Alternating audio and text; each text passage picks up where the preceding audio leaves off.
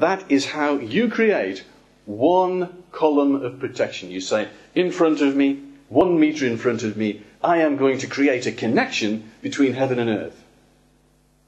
2 lines of energy, one going up, one going down, creating the 2 spirals, creating a column which is impenetrable. Nothing can come through it. And then you say, I will make one behind me, and I will make one to my right, and I will make one to my left, and I will join them up in the center of the universe, and I will join them up in the center of the earth, and I'll have one central column that comes up through me, joining up in the center of the universe, down in the center of the earth, and this creates a structure which can channel more spiritual energy.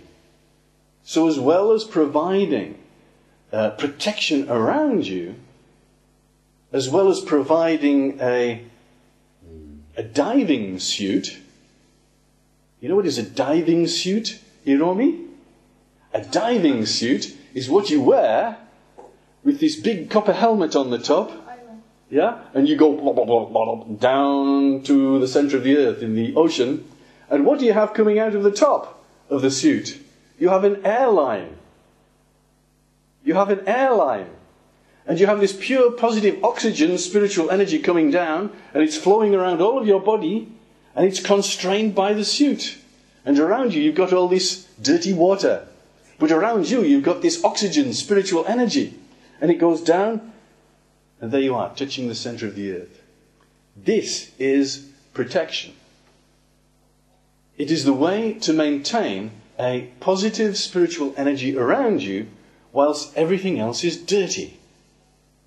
The whole world is dirty and filled with horrible, dirty energy. And what you are doing is you are protecting all of these horrible, dirty people from your pure, positive spiritual energy. Because if your positive spiritual energy oxygen hits them, they will ignite and burn up, poor things. All of their karma will come into play in that moment, and it will be like they are struck by lightning. Struck by lightning. And you don't want to do that to anybody else except your students, do you? Struck by lightning, boff. Struck by lightning, boff. Struck by lightning, boff. That's what Bilbo Baggins said in The Lord of the Rings. Struck by lightning, struck by lightning. You've been hit by the lightning of Zeus. But because you are at a higher energy level, you can channel that lightning strike because you have less negative karmic mass, resistance to that flow of energy. Whereas in normal people who are very dirty, they have more resistance. So that when they get this super positive, powerful spiritual energy hitting them, they cannot take it. It's too much for them. It's very much like the story of Layla. I was telling Hiromi, her spiritual name is Layla. And I said, I know the story of Layla.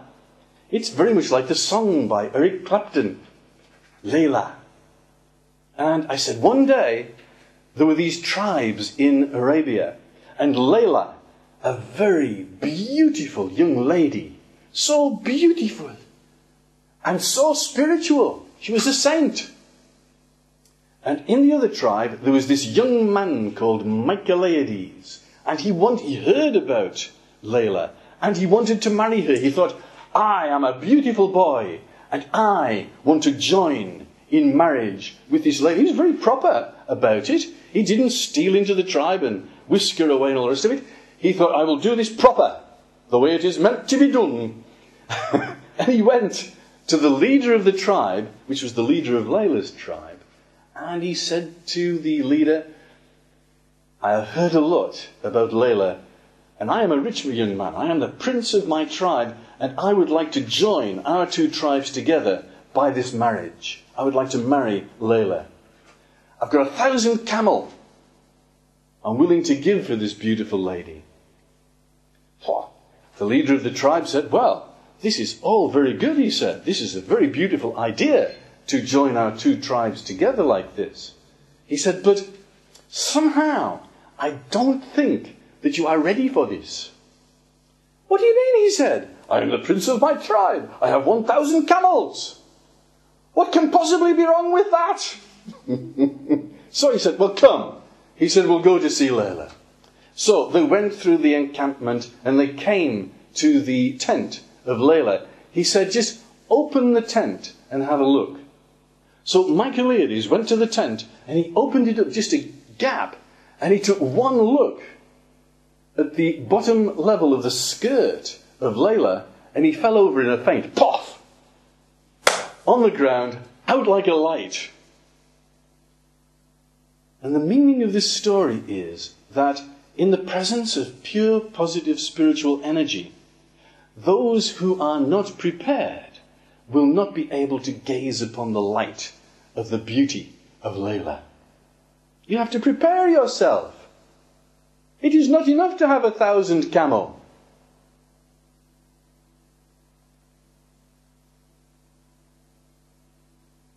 It is not enough to have 1,000 camel.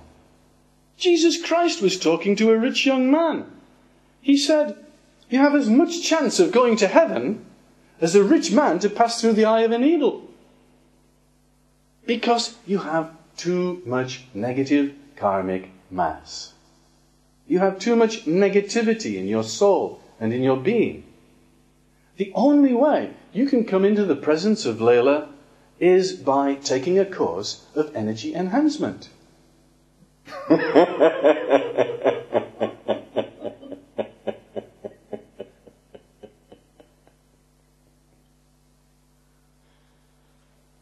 Yoga, meditation, pranayama, any of the 1,000 techniques that aspirants take on the path towards God. He fell over in a faint. He just could not take the energy. And so, this is why I am talking to you about the necessity for protection. Spiritual, psychic protection. Not for your protection, but to protect everybody from your Layla spiritual energy. Because when you leave here, I hope you will be saints. I hope you will be radiating the light of the soul. And you have to be careful. You know, when you go back, after you've been to the ashram, and you have partaken of a little bit of the energy of Shivananda, then everybody that you come into contact with will be irradiated by that light. And if they have a little bit of negativity within them, they will feel uneasy. It will make them angry. They won't fall over in a faint.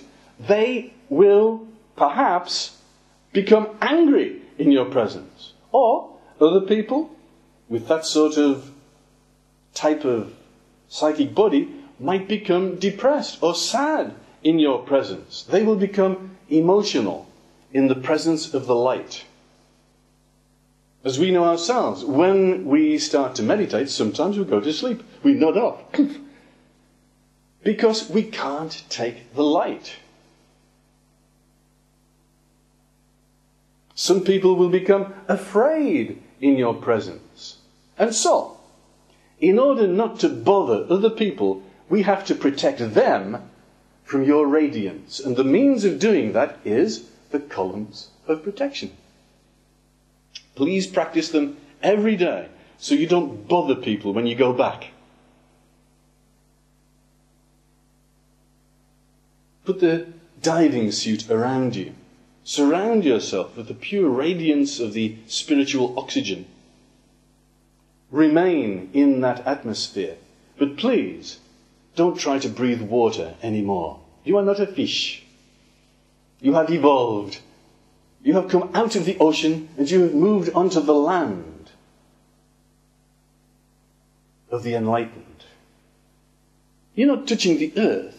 You have moved into the land above the physical land.